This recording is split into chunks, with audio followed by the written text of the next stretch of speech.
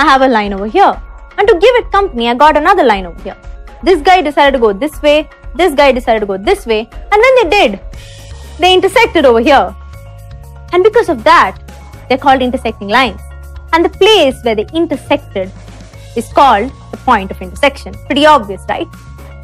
In a fancy mathematical way, I can say line 1, L1, line 2, L2 decided to cross paths, and when they did, they intersected at the point M. Examples? You know your alphabets well, don't you? Like the letter X.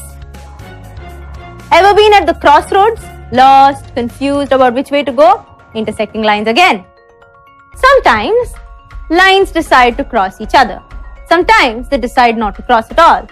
And when they decide to do that, they get themselves a special name, parallel lines.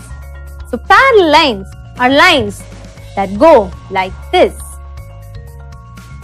They decide not to meet at all. So to put things into action, I'd like to show you a couple of things where you meet lines who do both, intersect and run parallel to each other. Like this railway track, for example. Now if you have a look at it, you can see both parallel lines and intersecting lines. Parallel lines are over here, the ends of the track, and these, right? These are all parallel to each other. What about intersecting ones? Observe carefully. This with that, right? So these are intersecting lines. Another example, come on, I'm doing all the talking, why don't you come up with this one? Okay, let me give you a clue. You use it every day, or almost every day. In school? In geometry class? Not got it yet? I'm talking about a ruler.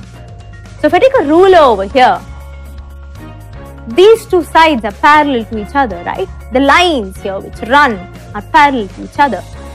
And these two sides are intersecting, right? So based on whether the lines want to touch each other or not, we have two important types of them. And I hope the difference is very clear.